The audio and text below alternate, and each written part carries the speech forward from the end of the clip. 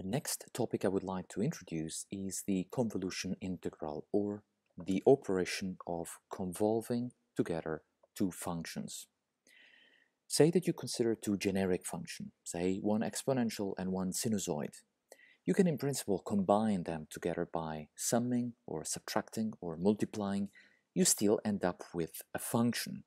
So in this sense, the composition of two functions is a function. And this is the same concept for the convolution. The convolution of two functions is another function. There is an independent variable. In this case, it will be kept by indicating by the letter t, and then the output will be just a number for every element of t, independent variable here. Let me show you how the convolution is defined for these two functions, f of t and g of t. It is defined through an integral, and it's the integral between minus infinity to plus infinity of the product of the two functions. But you will notice something funny. So both functions have a so-called dummy variable. So this is the integration variable.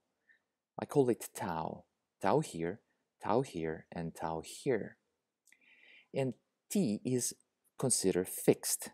So the convolution, I said, is a function. So for every value of the independent variable t, I have just one number. This number is obtained as the area of the product, where t is therefore fixed. For every t here, t is actually kept fixed.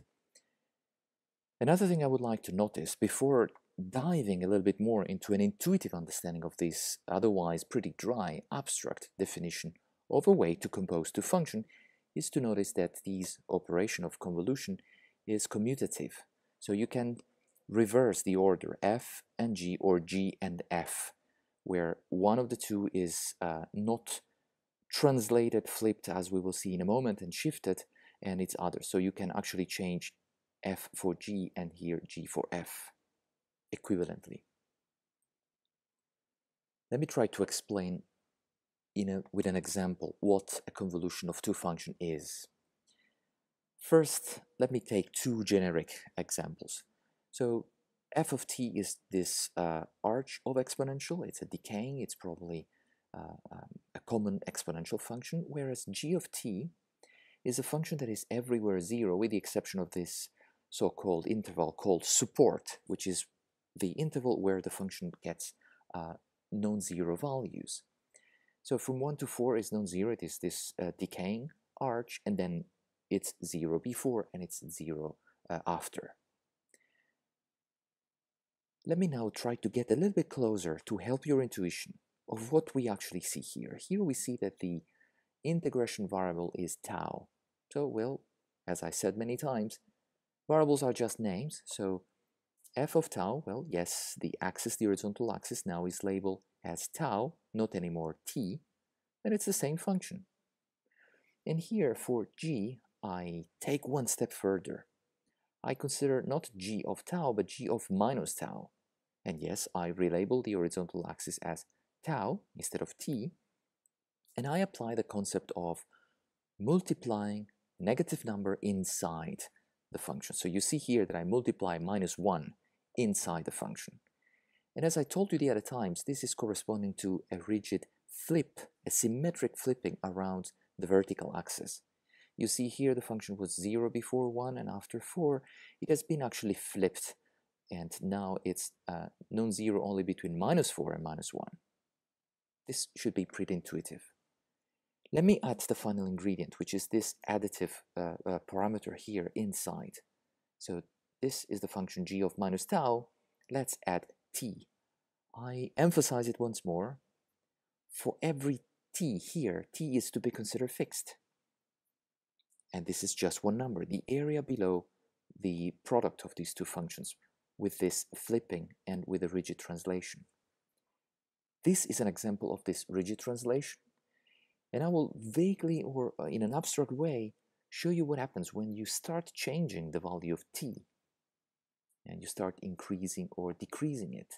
There is a progressive slide of one function towards the other in this case, and something that I'm not representing here, but it will be clear in the next slide, is that these two functions have to be multiplied for every value of t. So for every snapshot, like in this case for this value of t, this one for this other value of t, and this one for this other value of t, they have to be multiplied, and then the area below has to be computed.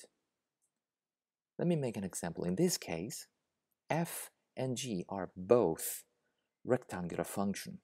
Well, they are not like the rectangle function p of t that I showed you in the previous videos. Here the amplitude is just 1.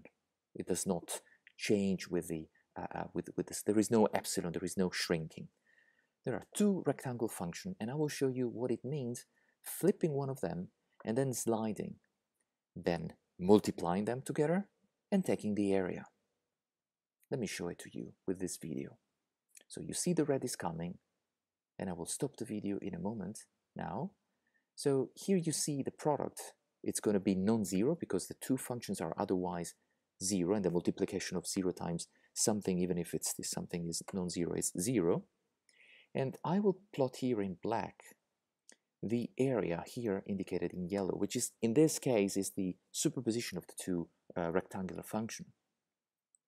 You see that the area is increasing until it is maximal, and then it's decreasing as the red rectangle is sliding away. So you see here that convolving together two rectangle functions leads to another function, which is a triangular shaped function. And then it is 0 anywhere else.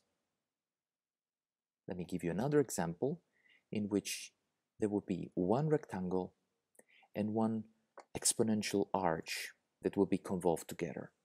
So as I said, the operation is commutative.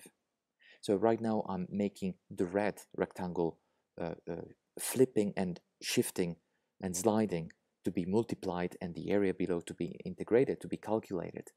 But the opposite could have been also made equivalently because of this commutativity. Let me run this video. Here it's coming, and you will see the same concept.